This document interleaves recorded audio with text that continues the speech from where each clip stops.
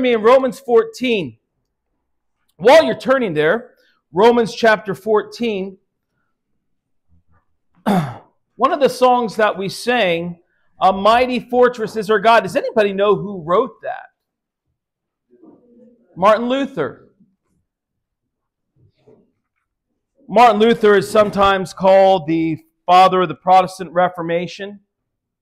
On October 31st, 1517, he nailed the 95 Theses on the church door at Wittenberg. And what these 95 Theses were, is they were arguments that where the Roman Catholic Church had gone against the Bible. And with this, he wanted just to have a discussion. Hey, let's get back to what the Scripture says. He, through a little bit of time, he was branded a heretic, and he was brought to a place called the Council of Worms. Now, if you ever read it in a book, it's Council of Worms, but there weren't a bunch of worms. It was Worms. That's the name of the area. And a whole bunch of documents were laid out. And they said, Martin Luther, these documents are from heretics that have already been burned at the stake. And you seem to agree with them. Do you recant? Or do you wish to hold on to these heresies that have already caused people to be burned at the stake? Now you can imagine, that's a very serious question. Even though Martin Luther was told, guaranteed, that he would make it back to his hometown safe, he didn't exactly trust in that, and he knew that if he did not recant, if he said, yes, I believe what I've said is truthful and honest, and that's where we need to go, he knew that his life would just simply be very, very short. And so the inquisitors that were there, Martin Luther said, could you give me one day so I can pray about this? And they said, okay. So the next day, the charges again were brought before him. Mr. Luther, you seem to be agreeing with all of these heretics. Do you recant? And it's recorded that Martin Luther said, my conscience is captive to the Word of God. Thus I cannot and will not recant, because acting against one's conscience is neither safe nor sound. Here I stand. I can do no other. God help me. And at that point, Martin Luther was condemned at the Diet of Worms as a heretic. By the way, Luke, you are fine exactly where you're at, but we do have that room. If you just want a rocker to sleep, that's fine. You might enjoy that better.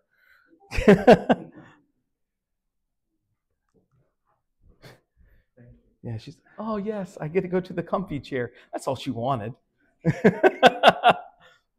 Yeah. Mama's not feeling well today, so Dad's doing everything. We're talking about the conscience. In Romans 14, starting with verse 1, it says, him that is weak in the faith, receive ye, but not to doubtful disputations. For one believeth that he may eat all things, another who is weak eateth herbs. Let not him that eateth despise him that eateth not, and let not him which eateth not judge him that eateth. For God hath received him. Who art thou that judgest another man's servant? To his own master he standeth or falleth. Yea, he shall be holden up, for God is able to make him stand. And we have this scripture that says, in this church, in this early church, by the way, if you had a problem at the church you were at in the book of, back in the New Testament days, you couldn't just get all mad and then go to the next church down the road. There was not another church down the road. And so you had to sort it out in love and in house. And so there came a situation where there were some people that said, you know what? An idol really is nothing. And I can eat meat that's been offered to an idol, and it doesn't hurt me at all. As a matter of fact, it's even cheaper meat. I could even be a better steward of my money. Let's eat the meat. I think Taz would be a great person that would say, y'all are stupid. I'm eating whatever I want. Taz, can you see yourself in that situation? Yeah. As a matter of fact, and some of these people probably said, and if you don't, you're dumb. You could see Taz doing that too, couldn't you? All right. Now, there are others that said, my conscience won't let me. These things have been offered unto idols, and my whole life I was captive to these idols. I don't want to be associated with it anymore. And as a matter of fact, I think I'd just rather have a salad. Some lettuce and maybe a carrot or two. If I could have a cucumber, that would be great. And because their conscience was so afraid that they would eat something that's been offered unto an idol, they wouldn't do it. And the Bible is saying, don't argue about this. Leave each other alone. You guys are going to have different consciences. However, just like Martin Luther, you cannot violate your conscience in a safe manner. When I was a kid, I had I had a few cars, but one that I remember was a Dodge Colt. You don't even know what a Dodge Colt is. It was wasn't that great of a car, but it was a car. Okay. Now, when I was a kid, just learning how to drive, I didn't care. Does it have wheels? Does it start? When I was a kid, you didn't even need to have the floorboard all the way intact. How many of you ever was in a car where you could see the road when you were driving as a kid? Those were the days where you bounce a coin and you try to get it hit the car. That's bad. Don't do it. But I wasn't a Christian, okay? But I had this Dodge Colt, and this little annoying red light kept on appearing near the speedometer. It's like a little box. I don't know what it was. And eventually it would go off. So cool, I'm good. Go, and sometimes it come on, but I just ignored it. And then I had a little gravy symbol. It was like a little gravy pour symbol that was on there. And I didn't know my car was low on gravy, but apparently it was, or something like that. But anyways, I looked at that and I figured it would go off too. And I just kept on going, and I would use it for weeks after that. And then finally my car went and it shook and just rolled to a stop. And apparently there was no oil in my engine, and the engine froze. Not only did it freeze, the piston actually rammed right through the side of the engine. The mechanic had said he had never seen anything quite like that before. And when that check engine light comes on, you can argue about it. You can even ignore it, but it's on for a reason. Your conscience is kind of like a check engine light, if you will. You can argue about it. You can even ignore it, but it's telling you something's going on. In the hospital where my wife's at, she's in the ICU, and it is the noisiest place in the world. Has anybody ever been in an ICU? You would think that it needs to all be quiet so people can rest. And all the machines, all the alarms are going off. And I'm freaking out. Not a single nurse is freaking out. My wife adjusted herself, and all the oxygen and heart monitors dropped out. So it had her under cardiac arrest. Nobody came running. I mean, I was expecting them coming with a crash cart, and clear, doing the whole thing. Nothing happened. They had completely ignored it. because they had trained themselves to hear noises so much, they were immune to it. We can do that with our conscience too. Our conscience can be sounding alarms and we can ignore it. I think actually one of the most tragic examples I saw this was they have found that when planes crash, when we're talking about commercial airlines have tragic things happen, it is usually because the pilot has ignored the cockpit warning. It's going off, and instead of going to it, they're ignoring it. You can even hear them in the black box say it's nothing. Just two examples. Pilots of a doomed Air France jet, which crashed, I think this is like 10 years ago, into the Atlantic, killing all 228 people on board, ignored stall warnings, and actually defied what the manual said. The most recent one, you know, the Alaskan Airlines where the side panel just went off?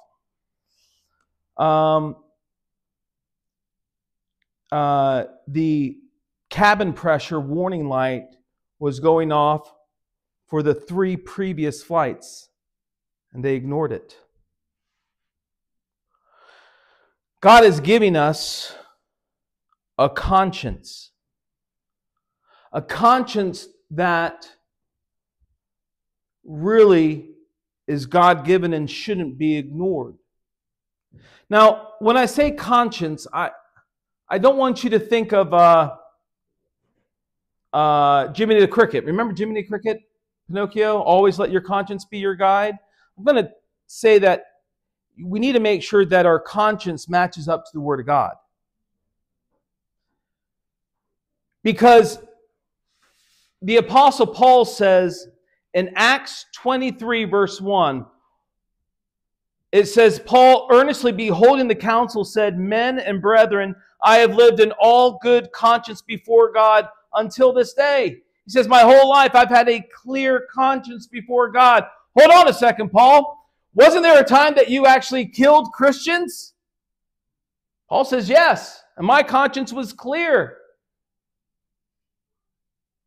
So just because there is a clear conscience doesn't mean it's always the right conscience. I'm just going to throw that out there. But it's also not like sometimes we see, two voices, a shoulder angel and, the shoulder devil, they're trying to talk you in and out. That really is not what we're talking about. Your conscience will be screaming. Your conscience will be saying this isn't right. The reason why so many young people lose their purity is because they go into a situation where their conscience is screaming, this isn't right, and they try to override it, and they try to do something else. The reason why many marriages have failed is because the conscience has been screaming, don't do this, don't say this, but they've ignored it, and they've gone and done something else. God has given you a conscience for a reason. And I just want us to look at just a few verses in the Bible today. I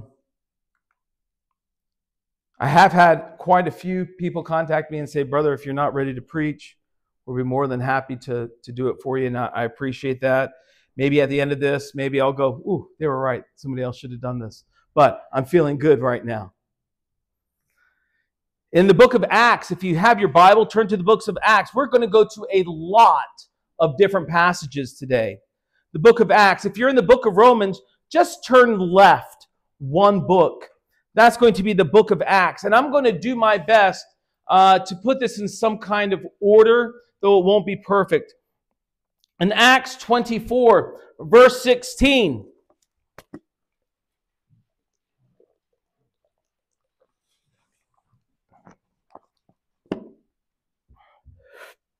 I love that sound. Pages turning.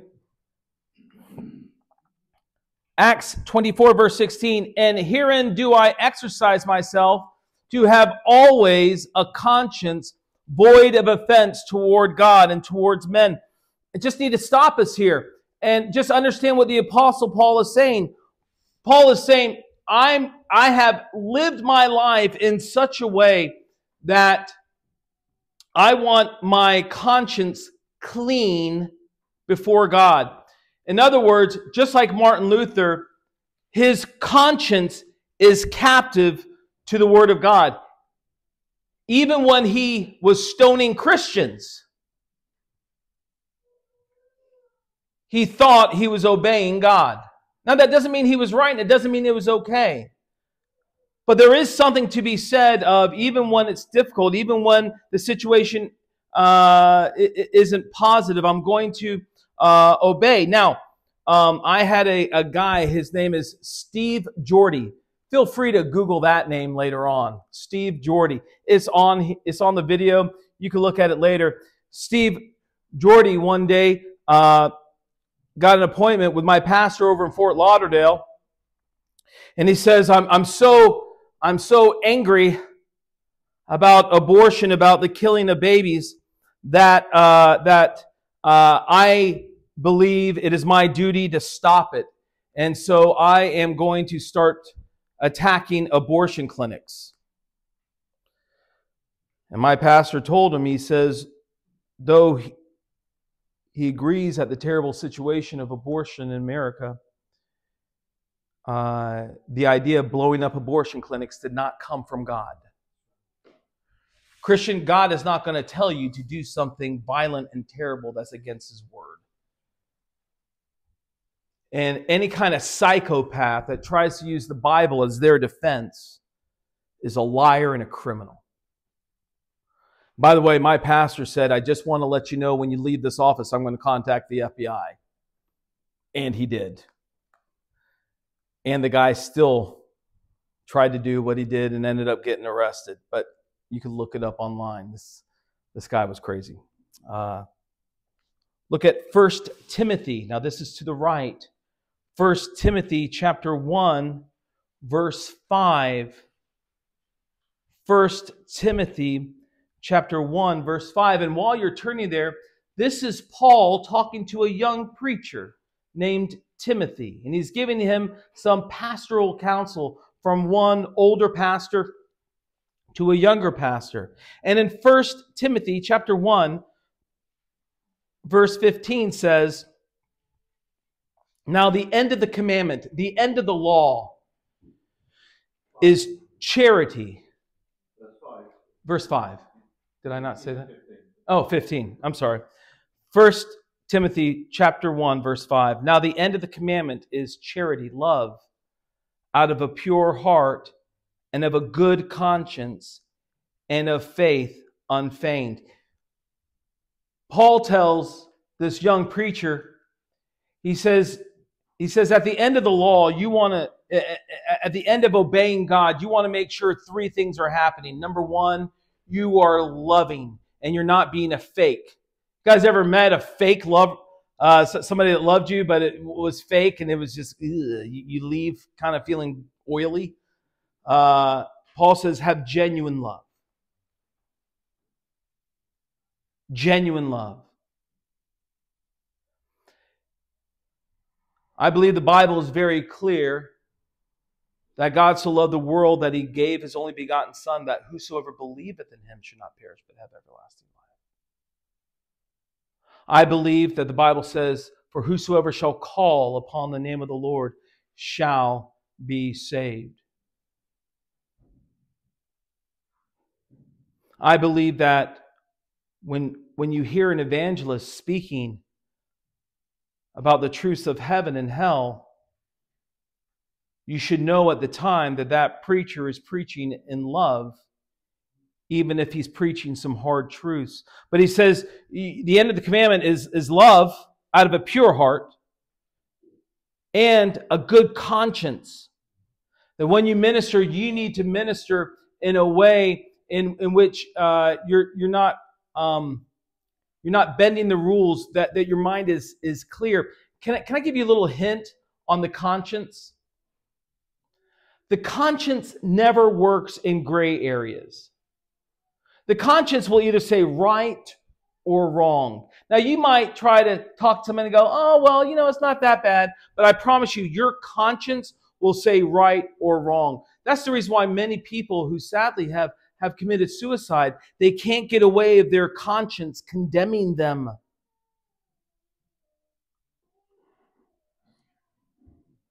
First Timothy chapter 1, verse 19. I got that number right, I'm pretty sure, Dave. Holding faith and a good conscience, which some, having put away concerning faith, have made shipwreck. Now, hold on a second. You know what the Bible is saying here?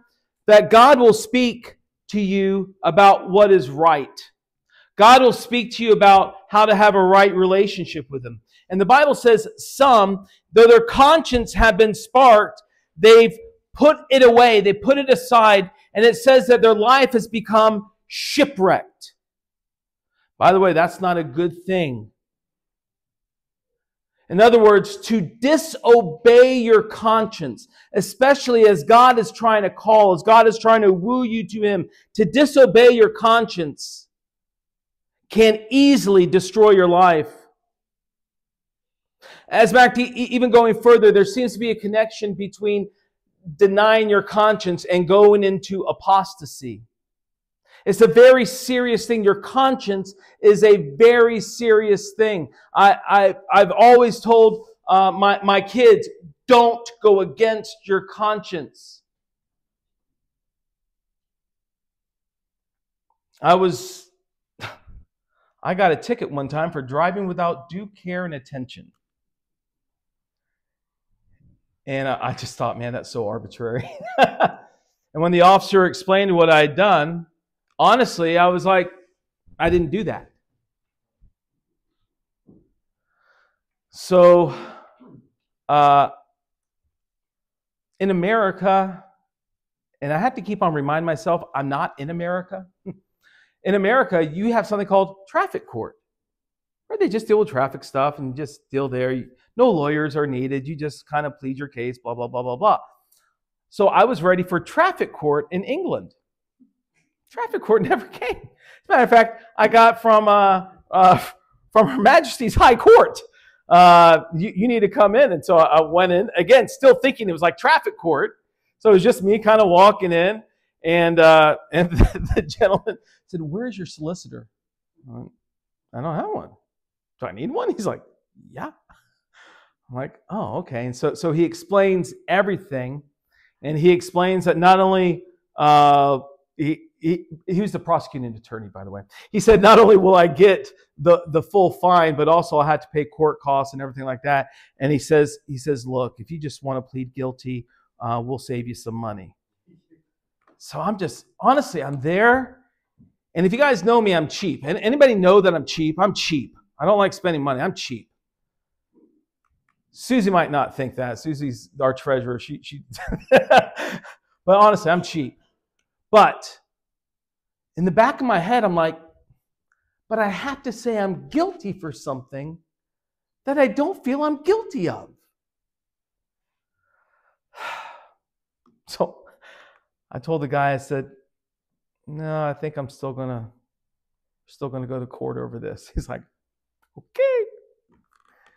And when he went away, I called my wife and I said, by the way, today might be an expensive day.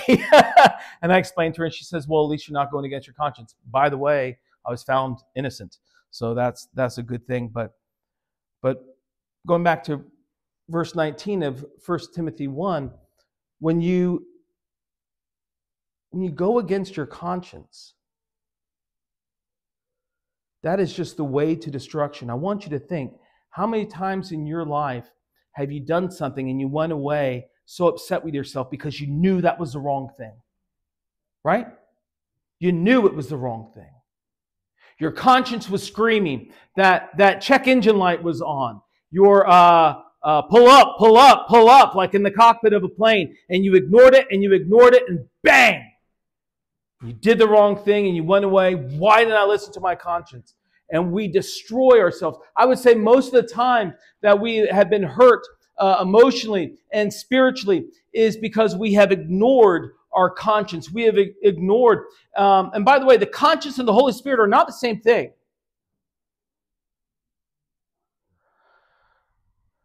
But we've ignored the conscience. We've ignored the wooing of the Spirit that have matched our conscience with the Word of God. And we've said, I don't care. I'm going to do it my way. I want you to know, scripturally speaking, that is a great way to shipwreck your life.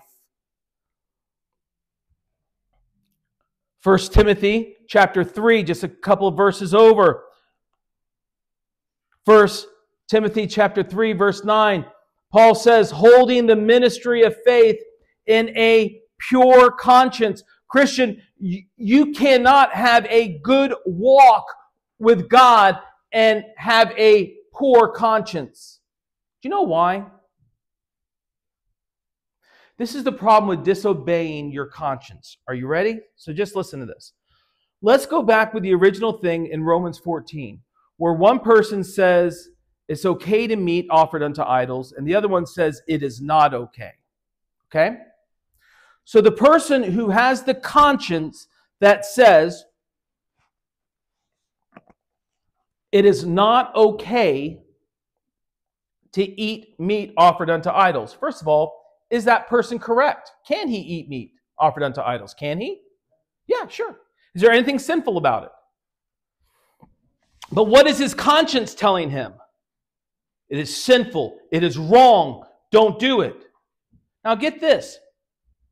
Even if he ignores his conscience to do an okay thing, he is still willingly saying, okay, I'm willing to sin. Because his conscience is telling it sin. He says, okay, I'll do it. He's just trying to fit in with other people, going against his conscience. See, that's the reason why the Bible says whatever is not of faith is what? Is sin. Because when we go in thinking that it's wrong, even if we're incorrect about it, we've actually gone against our conscience that have waved the flag. This is a step you don't want to go on. This is something you don't want to do.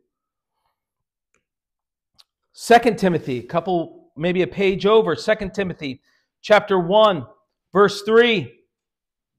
2 Timothy chapter 1, verse 3. I thank God, whom I serve for my forefathers with pure conscience, that without ceasing I have remembrance of thee in my prayers night and day. Do you see what his conscience told him?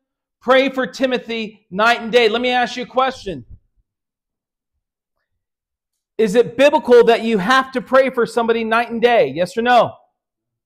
No. But his conscience said, do it. And if he disobeyed his conscience, he actually would have there would have been something between him and the Lord. And by the way, it is possible that maybe the Lord put it on his heart to do it. You know what that reminds me of? Dads. Any of you decided, okay, every day we're going to have family altar. Every day we're going to open our Bibles. Every day we're going to pray. And that's good, amen? The Bible doesn't necessarily command that. The Bible does say in your interactions, talk about the Lord as you're rising, going down, everything. But it doesn't necessarily say, dads, make sure you carve out, 6 hours in the morning, so you can do this. But if your conscience says it's right and you don't do it, how do you feel when you've blown it, Natalio? Huh? I'm a worthless dad. I failed my kids. They're all going to go and be gangsters, right? Pretty much.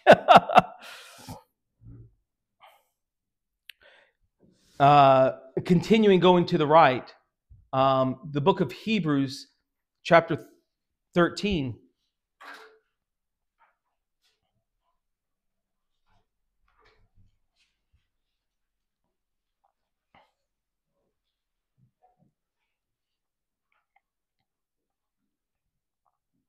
Hebrews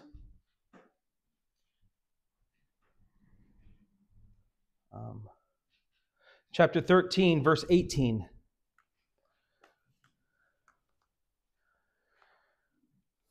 Pray for us, for we trust we have a good conscience, in all things willing to live honestly. See, part of the way, Christian, that you're going to live honestly before God and honestly before man is that you listen to your conscience. 1 Peter chapter 3, verse 16.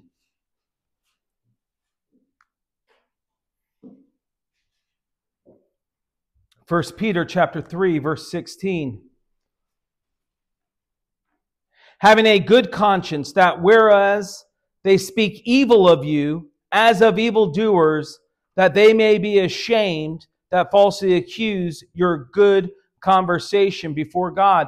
Martin Luther, he was told, if you do not recant, if you keep with your view of Scripture, you're evil, you're wicked, and you're a heretic. He had to stay captive to his conscience because his conscience was captive to the Word of God. Even though everybody around him was calling him an evildoer, his conscience told him he was right. Have you ever been the only one that was saying the right thing when everybody else is screaming the wrong thing? Have you ever had to stand and say, hold on a second, this is bad, and everybody else saying, no, it's good? We live in a time, and I want you to understand this. Christian, we live in a time where we are told that the most evil things that go on in this world are actually good. And many of the good things that go on are actually evil. And Christian, if you're going to be loving, you've now got to call evil good and good evil.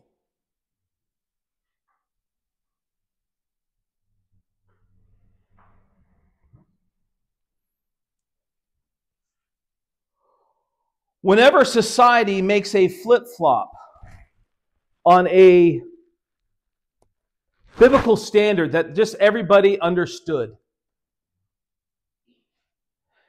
and I see Christians, especially on social media, start posting on how that they're now aligned with worldly thinking, I will ask this one question.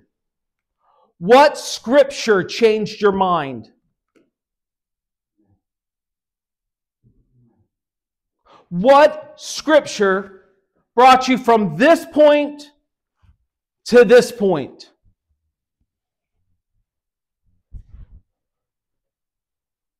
See, we live in a time that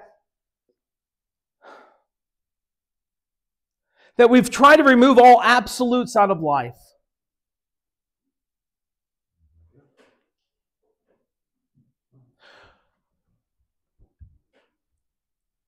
The human mind is like a boat, and what the world is trying to do is they're trying to tell you, cut every rope that is mooring you down, cut the anchor clean off of you, and then they're surprised, now that you have no moorings, we're surprised that you become shipwrecked. Do you get it?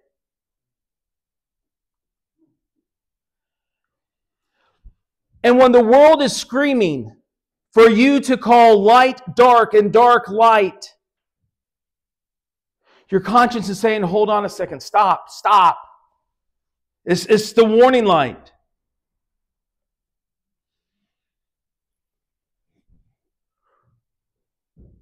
Christians should live in such a way that they are approved by their moral conscience, even if condemned by others.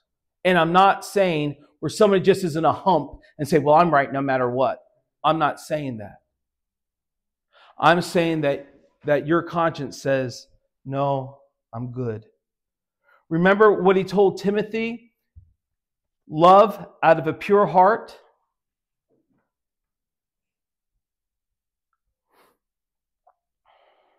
I was at Costco the other day, and I about wanted to kill somebody. Anybody ever want to just be James Bond just for a second? License to kill.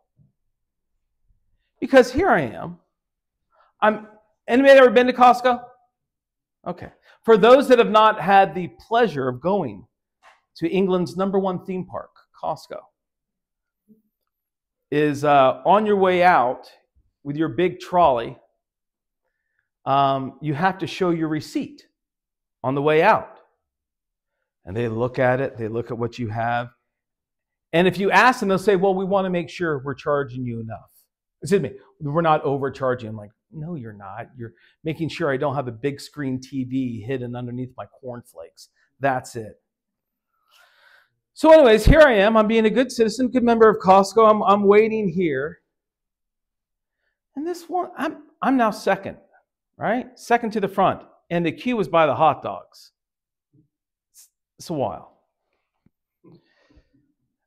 And this guy just comes with his cart, and he's just walking by. And the lady says, excuse me, the queue's there. He's just walking by. And I had a guy behind me, and he was a proper lump of a man, and he was like, yeah. Why don't you know? There was nothing in my heart that wanted to give him the gospel at that moment. I wanted to beat him with his lobster tails that he had in his cart. I did not love that man with a pure conscience. Amen? Now, what he did was wrong and it wasn't socially okay. But that's not my job. And just the way I was thinking, my conscience was like, man, that wasn't right. And for the next 2 days, honestly, I've just been talking with the Lord. Lord, I'm sorry. I really shouldn't. We need a conscience that is clean, even if everything around us is going wrong. 1 Peter chapter 3, verse 21. 1 Peter chapter 3, verse 21.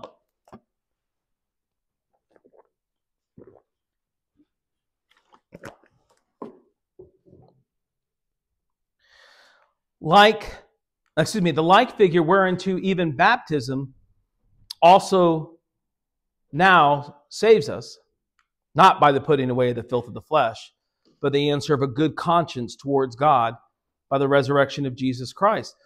We actually have, did I see Jude in here earlier? Oh yeah. Jude talked to me, I think it was last week, and about being water baptized. And so we talked about it. We talked about what it is. And water baptism does not save you from your sin. Do you understand that? Water baptism doesn't save you from your sin.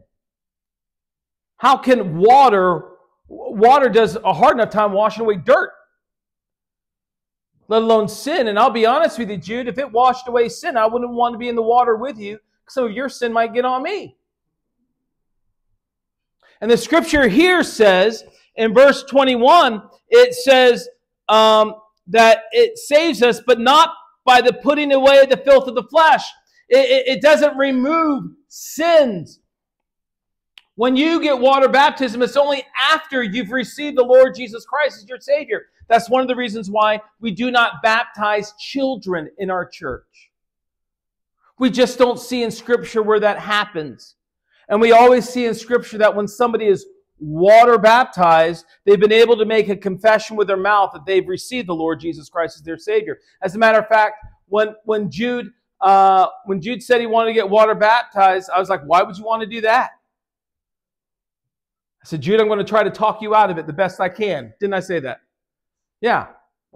Because we're going to follow him, and I just want you to know that's just out of obedience. And that's the reason why water baptism for the Christian, the one that's already received the Lord Jesus Christ, that's the reason why it says that it saves you from having a bad conscience.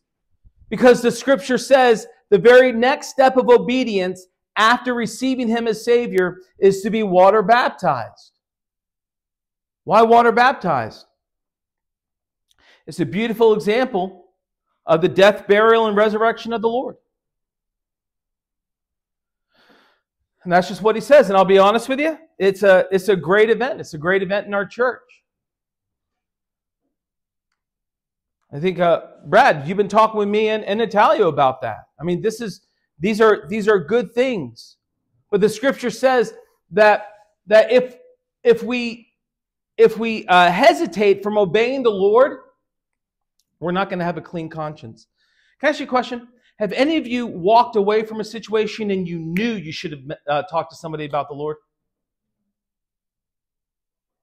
And I mean, and for the next whatever, it's just going over your head. That's the Holy Spirit saying go, and because you didn't, it affected your conscience. Does that make sense? Never go against your conscience. Your conscience can be cleansed. Your conscience can be purged. Your conscience can even be perfected. In Hebrews chapter 9, verse 9, again, going to the left, Hebrews chapter 9, verse 9, it says, which was a figure for the time then present, in which were offered both gifts and sacrifices that could not make him that did the service perfect as pertaining to conscience. In other words, what does that mean? The book of Hebrews in 9, verse 9 says, in the Old Testament, people sacrificed lambs, sheep, oxen. They did all these sacrifices, but none of those things could clean the conscience. Why? Because none of those things could remove sin. Every time that still happened, the conscience still said, I still am responsible to God. Have you received the Lord Jesus Christ as your Savior? It's done, isn't it? My conscience is clean. My conscience is clear. A couple of verses over in Hebrews 9, verse 14.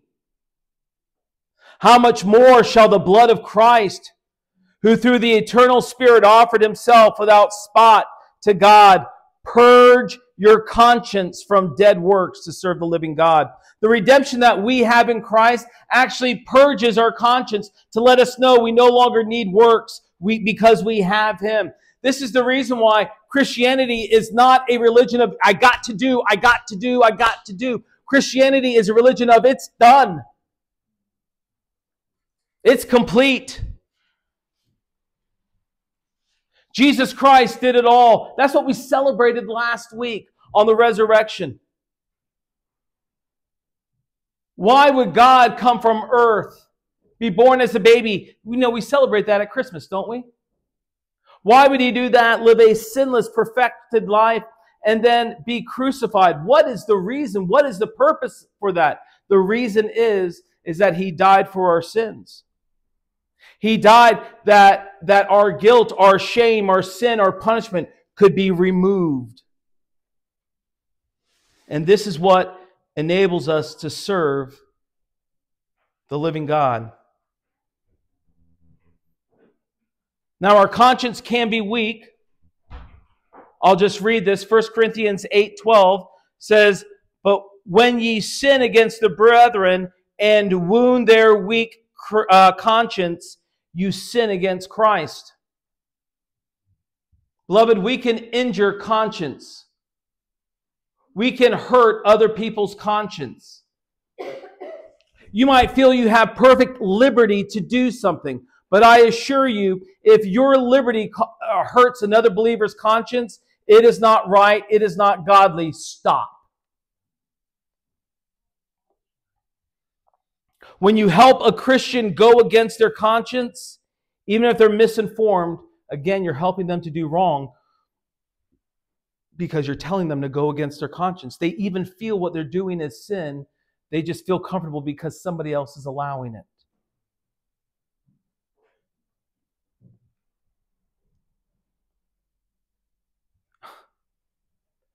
Sometimes Christian kids will start discussing about, is cussing really sinful?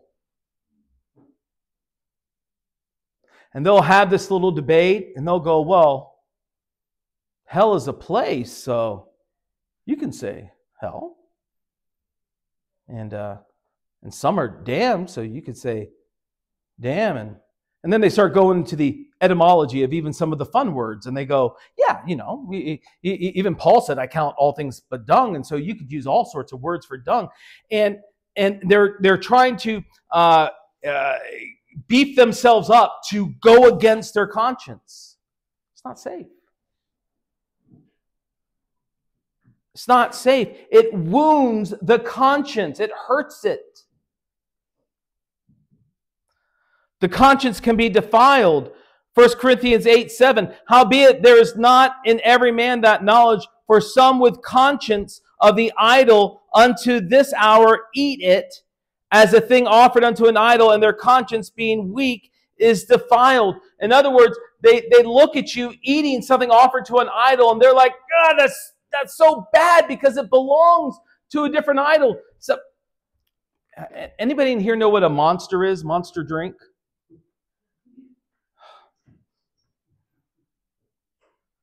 So I watched this video of a Christian explaining how satanic Monster is. And because the letter M on there is actually not the letter M. Because a monster is a beast, ladies and gentlemen. And the little thing right there at the top is actually Hebrews 6:6:6. It's the mark of the beast. You're drinking the mark of the beast. No joke. Google it. Now, is there anything wrong with drinking a Monster? Naomi says, actually, your health, there's something terribly wrong with that. Okay? But when somebody hears this, honestly, somebody who's, by the way, can I say what weak conscience means?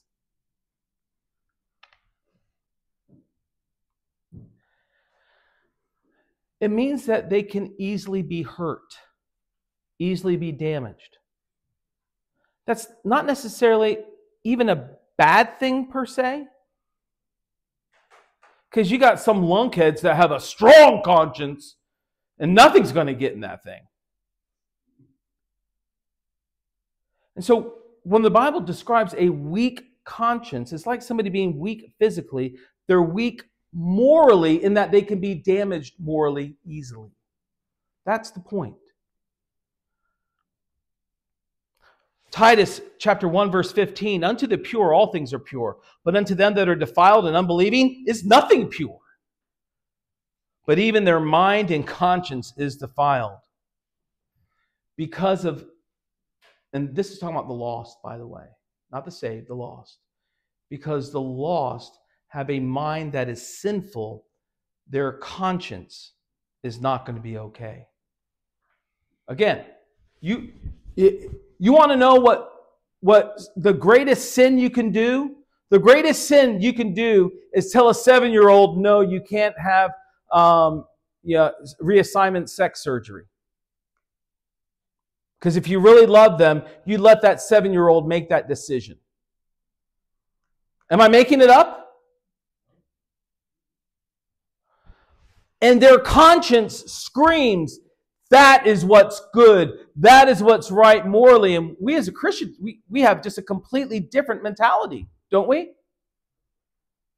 When you hear abortion being argued, we go, but life is precious. And the other one who's lost has their conscience. Later on, it's talked about being seared. They say, no. That might stop her from getting a job that she wants.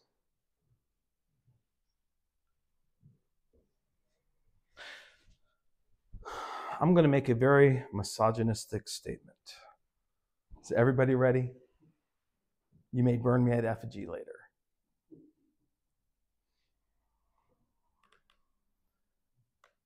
We have done a serious crime to both male and female when we have told our daughters that they can have it all and that they need to do everything that a man does, and they need to be the top of businesses, and they need to do this and this, and they can also be a mother. I will tell you right now, it is nigh impossible. And even those who have been single moms that have struggled with both, you understand it is so impossible. Do you want to know why income is so low? They've actually, because now there's so many people in the workforce, they only have to pay half.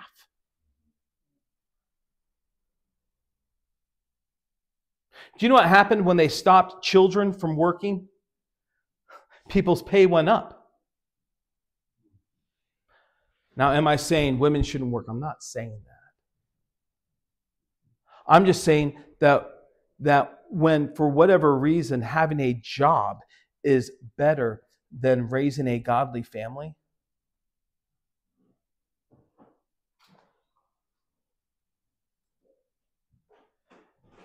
and if you read in the book of Proverbs, chapter 31, the woman, the godly woman, is not just sitting at home knitting.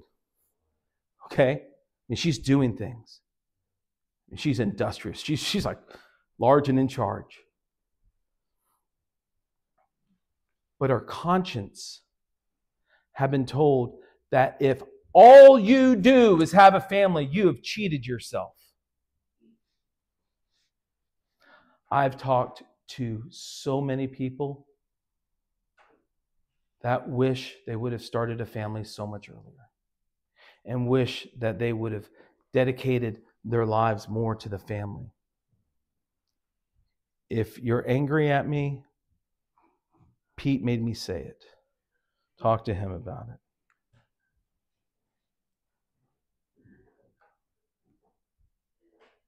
The conscience can be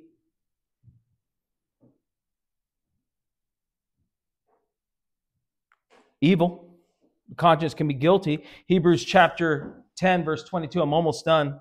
Let us draw near with a true heart in full assurance of faith, having our hearts sprinkled from an evil conscience and our bodies washed with pure water. Listen, when you become born again, your mind goes from dark to light.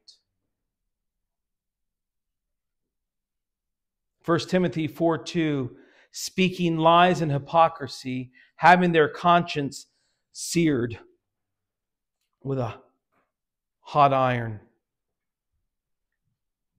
Seared.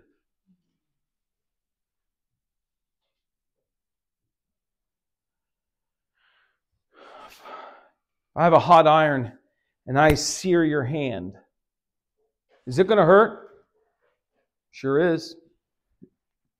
Next month, it will never hurt again. It'll have no feeling. And people who have heard the truth and their mind is being pricked by the truth, it hurts so much to reject the truth, but eventually they get to a point where they no longer can feel the truth.